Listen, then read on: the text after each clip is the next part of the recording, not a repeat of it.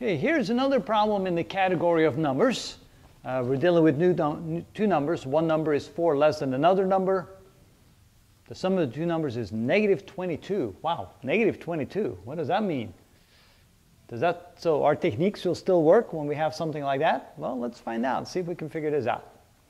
So I have two numbers. One number is 4 less than another. So let x be the smallest number.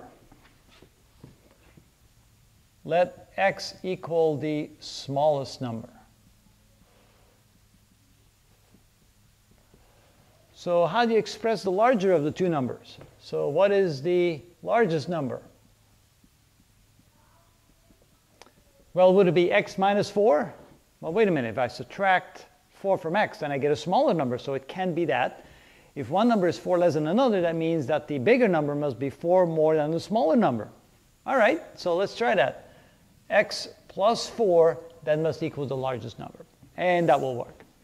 All right, now we have our two numbers defined in terms of x.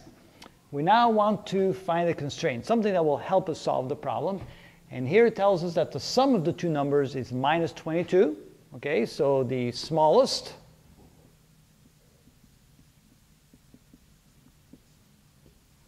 plus the largest adds up to minus 22. All right, again, I took the sentence of the constraint and turned it into a mathematical equation. And now I'll replace the smallest and the largest by what we defined them as. Since the smallest was defined as x and the largest was defined as x plus 4, I'll replace smallest and largest by x and x plus 4. So now we have x plus 4 equals minus 22. So now we have a familiar linear equation. Let's get rid of those parentheses. So x plus 4 equals minus 22. Now I want to move all the numbers to the right side, all the x's to the left side. They're already there, so we don't have to move those. Move the 4 across over here. Remember, when we cross equal sign, the sign changes. So this becomes x plus x equals minus 22 minus 4. Combine like terms on both sides.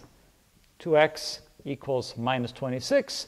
Divide both sides by the numerical coefficient of x. X equals minus 13.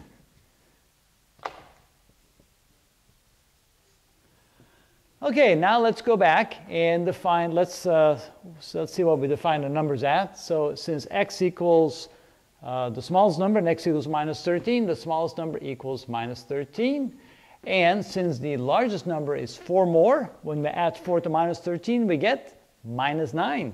So this equals minus 9. And if we combine the two, minus 13, minus 9, indeed, they give you minus 22. So we've got the right answers.